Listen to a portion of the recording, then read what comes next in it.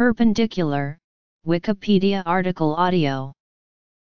In elementary geometry, the property of being perpendicular is the relationship between two lines which meet at a right angle. The property extends to other related geometric objects. Foot of a perpendicular. A line is said to be perpendicular to another line if the two lines intersect at a right angle.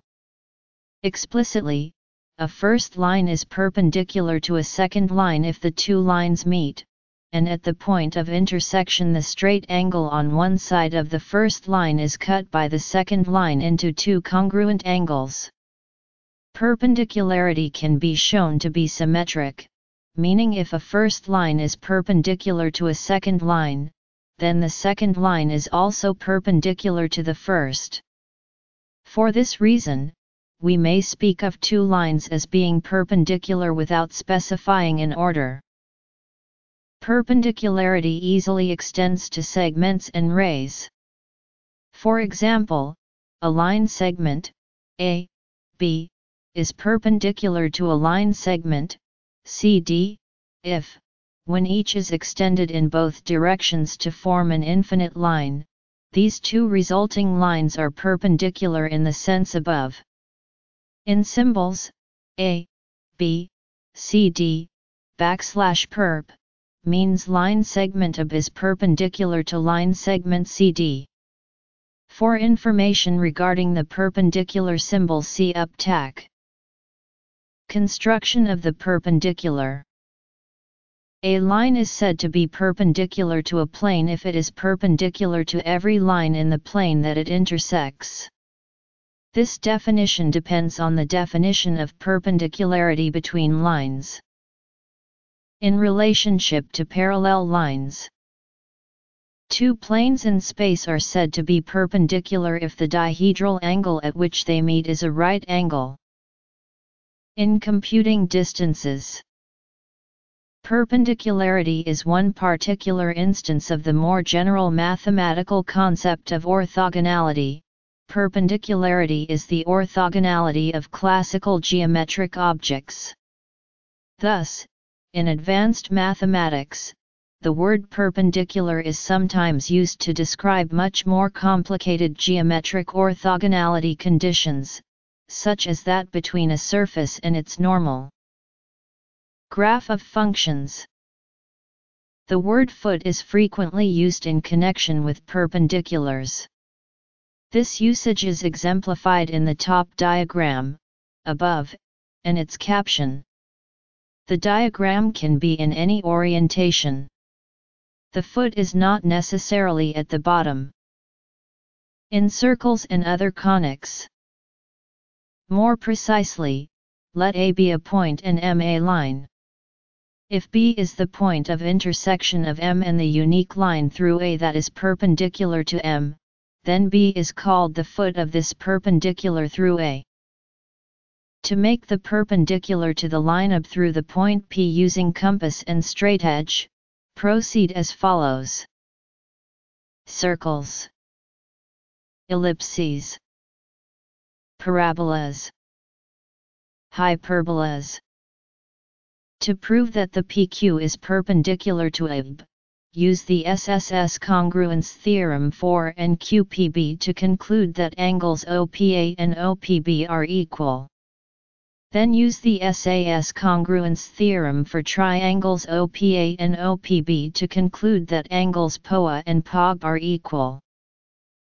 To make the perpendicular to the line G at or through the point P using Thales' theorem, see the animation at right.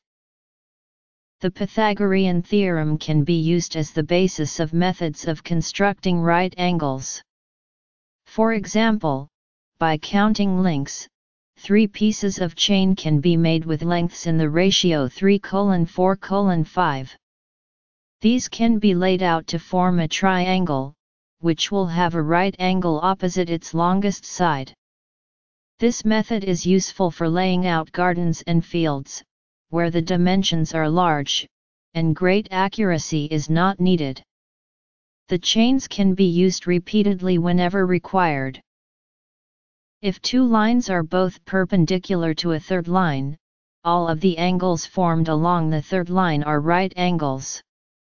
Therefore, in Euclidean geometry, any two lines that are both perpendicular to a third line are parallel to each other, because of the parallel postulate. Conversely, if one line is perpendicular to a second line, it is also perpendicular to any line parallel to that second line. In the figure at the right, all of the orange shaded angles are congruent to each other and all of the green shaded angles are congruent to each other, because vertical angles are congruent and alternate interior angles formed by a transversal cutting parallel lines are congruent. Therefore, if lines A and B are parallel, any of the following conclusions leads to all of the others. The distance from a point to a line is the distance to the nearest point on that line. That is the point at which a segment from it to the given point is perpendicular to the line. Likewise, the distance from a point to a curve is measured by a line segment that is perpendicular to a tangent line to the curve at the nearest point on the curve. Perpendicular regression fits a line to data points by minimizing the sum of squared perpendicular distances from the data points to the line. The distance from a point to a plane is measured as the length from the point along a segment that is perpendicular to the plane, meaning that it is perpendicular to all lines in the plane that pass through the nearest point in the plane to the given point. Step 1. Construct a circle with center at P to create points A and B on the line AB, which are equidistant from P. Step 2. Construct circles centered at A and B having equal radius. Let Q and R be the points of intersection of these two circles. Step 3. Connect Q and R to construct the desired perpendicular PQ. In the two-dimensional plane, right angles can be formed by two intersected lines if the product of their slopes equals 1. Thus defining two linear functions, y1 equals a 1x plus b1 and y2 equals a 2x plus b2, the graphs of the functions will be perpendicular and will make four right angles where the lines intersect if a 2 equals 1. However, this method cannot be used if the slope is 0 or undefined. For another method, let the two linear functions be a 1x plus b1y plus c1 equals 0 and a 2x plus b2y plus c2 equals 0. The lines will be perpendicular if and only if a 2 plus b1 b2 equals 0. This method is simplified from the dot product of vectors. In particular, two vectors are considered orthogonal if their inner product is 0. Each diameter of a circle is perpendicular to the tangent line to that circle at the point where the diameter intersects the circle. A line segment through a circle's center bisecting a chord is perpendicular to the chord. If the intersection of any two perpendicular chords divides one chord into lengths A and B and divides the other chord into lengths C and D, then a 2 plus B2 plus C2 plus D2 equals the square of the diameter. The sum of the squared lengths of any two perpendicular chords intersecting at a given point is the same as that of any other two perpendicular chords intersecting at the same point, and is given by 8R24P2. Thales' theorem states that two lines both through the same point on a circle but going through opposite endpoints of a diameter are perpendicular. This is equivalent to saying that any diameter of a circle subtends a right angle at any point on the circle, except the two endpoints of the diameter. The major and minor axes of an ellipse are perpendicular to each other and to the tangent lines to the ellipse at the points where the axes intersect the ellipse. The major axis of an ellipse is perpendicular to the directrix and to each latus rectum. In a parabola, the axis of symmetry is perpendicular to each of the latus rectum, the directrix, and the tangent line at the point where the axis intersects the parabola. From a point on the tangent line to a parabola's vertex, the other tangent line to the parabola is perpendicular to the line from that point through the parabola's focus.